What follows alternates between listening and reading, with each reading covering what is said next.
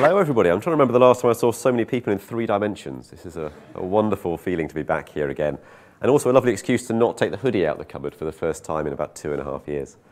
We're going to change gears slightly today and talk a bit about the impact of both open source, but also open collaboration and open API ecosystems within the finance industry, taking a NatWest view of what we've done, what we've learned, what's gone wrong, what it's benefited us with, and ultimately where we're planning on going next. And hopefully bringing to life some of the framework, some of the contributions, some of the work that individuals in this team, in this room, and your companies have been helping to put forwards. So I lead enterprise engineering, as was said, for NatWest. We've been on a journey over the last 3 or 4 years off the back of open banking to really start to open up an organisation that's been a very traditional bricks and mortar finance company here in the UK for hundreds of years now. We are a complex entity, but I'm going to start with a bit of a history lesson for those of you who aren't intimately familiar with the world of open banking and open finance. 2016 and beyond, or before that, I think we had a degree of connectivity across our ecosystem, across our companies and industry, but it was largely individual value chains. We were partying with individual people on the other end of a contract, opening up services and APIs for a particular purpose. Open banking came along and forced through the CMA a regulatory change in that scene, and in 2018, in January, that came into effect with about 60 participants in the ecosystem, forcing location data, ATM data, transaction data, payments data out into the public for the first time. In an organisation, in an operation, which suddenly challenged the bank's traditional way of protecting its market segment and serving its customers. I'm really proud to say that at NatWest we went beyond that regulation quite early and took it as an opportunity to treat this as a differentiator for us in the industry. And we've now taken a very conscious tilt towards an open ecosystem model within the organisation, and we'll talk a bit more about that in a second. Coming up very soon, being discussed actively at tables in different rooms right now, is open finance, an opportunity to move well beyond the original intent of pure payments and transaction data and into a world of mortgages, savings accounts, insurance, pensions, really making sure that as an industry we can break down some of those barriers and walls, new competition and new innovation for our customers and our peers. What's been really critical in this journey is recognising, very similar to the shift in open source, that actually we as an organisation don't always have the best ideas sitting within our brick walls. We don't have the best technologies, we don't necessarily have the best technologists, we have some fantastic ones, but actually this is about opening up and embracing the pace of the ecosystem, both within the open source collaborations, but also the open ecosystem and API ones as well. It's been a difficult lesson for us to learn, if I'm honest, taking a many 100-year-old institution and bankers who are used to dealing with bricks and mortars and branches and try and teach them that actually the products they're now selling, in a lot of cases, are pure technology things they can't see and touch. The competitors who they've spent many years challenging and fighting against are actually, in many cases now, their collaborators and their partners in these endeavours. And their customers who they've been used to coming to them for products when they need them, walking into the front door of their branch, actually now have a very different expectation of how they should be engaging with a financial services company and a product. It's forced us into a model of accepting actually that things like sanctions screening, something that we do internally, is now a valuable product for an industry beyond our walls. That fintechs aren't necessarily here to eat our lunch every time, but actually are huge opportunities for us to engage and connect with our customers in different ways. And our competitors, in a lot of cases, with FTC3 as a great example, are now an opportunity for us to join together and really help solve some of our internal business problems as well as our consumer problems in an open marketplace. There's a lot of fantastic quotes and talks about ecosystem models, and I'm not going to go through them, but I think the key lesson we've learned is that the better the ecosystem we're in does, the better that we do as a participant of it. And really trying to encourage that collaboration in every aspect has been a key culture form for us, and I'm certainly not going to claim that we're at the end of that journey. Key for us, and I seem to have missing text on my slides as well, so we'll see how well this goes for the rest of them, has really been focusing on 5 key sort of culture tipping drivers across the organisation that play both in our open source mindset and our ecosystem mindset. We're talking about product over projects, a very common taxonomy, I'm sure we're all very familiar with it, but asking teams not to abandon and forget about technology, code and services and APIs once they're done with that particular investment, but actually to feed and water, hydrate them and ultimately turn them off if they're not being needed or used anymore. We're forcing our teams to think externally, so every single API or service that comes through any of our design boards that's classified as a business service is now required to be publicised on our bankofapis.com portal. I'll throw a link up to it at the end, but you can see it publicly. So everything we do, whether it's check imaging, if you take a picture of a check and you cache it, is now a publicly available API that anyone can use in the ecosystem beyond our bank. Most importantly for me is expecting unseen reuse. And I think this goes in a lot of our open source contributions as well. Getting beyond the model that we can predict what something's going to be used for, and writing it for some use cases and securing it for use cases well beyond its original intent. Over the last period, we've seen 57 distinct examples, and we'll talk about some of them in a minute, of unexpected reuse of the services and APIs in our ecosystem, each of which has either led to additional revenue that we weren't expecting to gain, additional cost avoidance and a better time to market because suddenly somebody hasn't had to develop a big complex thing, or a cost reduction and an ability to scale a proposition significantly without the cost rising in line with it. We've got a deploy once mindset, which if I'm honest is one of the most painful things for me in an organization of 10,000 technologists, is to convince people to reach over the fence and have a conversation with those in the room next to them, to find a way to bring up and collaborate on a product that almost meets your needs rather than build something yourself again that absolutely meets your needs, is a real culture twist across our technologists and our contributors that continues to be a focus for us. And if anyone's solved it, by the way, come and grab me later and tell me how, because I'll happily buy you a glass of wine later for that one. And lastly, be open.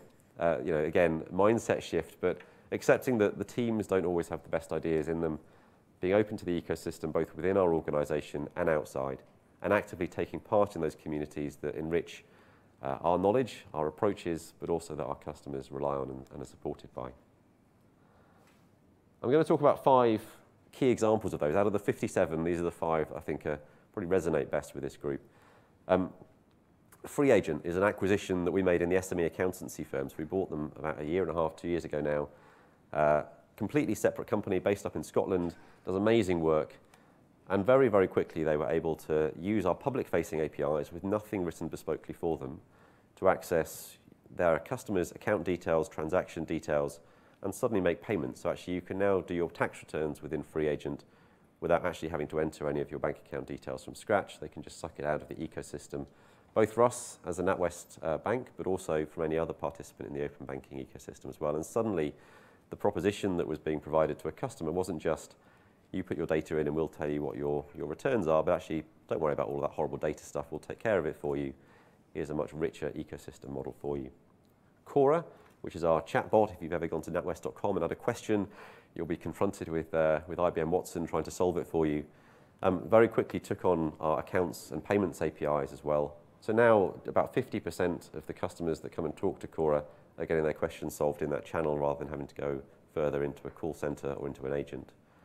And that channel has grown almost double over the course of the pandemic with no additional cost in the running of those APIs or systems. Rooster, which we bought at the end of last year. Rooster's a youth account system. I don't know if you guys use it, but certainly I do for my kids well before we purchased it. So it was nice to see that it was finally joining the NatWest family. Rooster, with no real involvement from our API team, has been able to consume the Login with Bank API, a product that again is a non-traditional finance product, but suddenly has allowed Rooster customers who were also NatWest customers to log in, link their NatWest account and app to their child's Rooster account. And over the course of the next few months, you'll be able to start to see your child's spending habits in your parent account.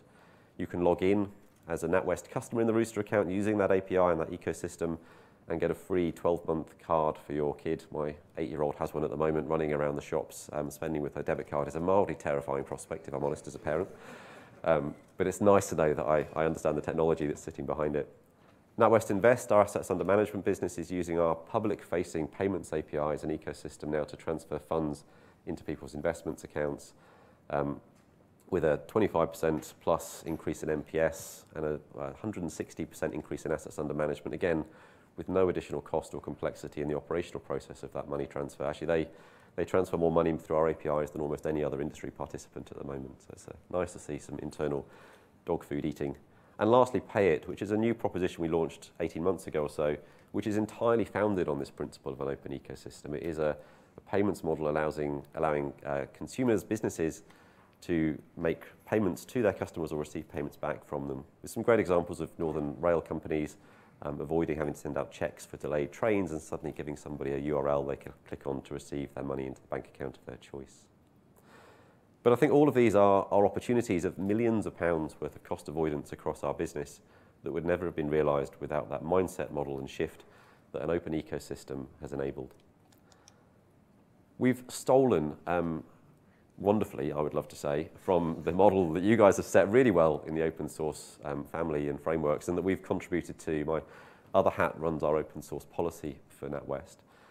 But we've borrowed that mindset of open source contribution into open ecosystems as well. So being really open with our meetups and forums. If you go and check out our website, you'll be able to find the next one of them. We hosted last in 250 Bishopsgate last month with a great attendance, actually, and some really interesting conversations from both our peers, but also more importantly from our consumers and the fintechs in the room about what they want our banking industry to look like in the years to come.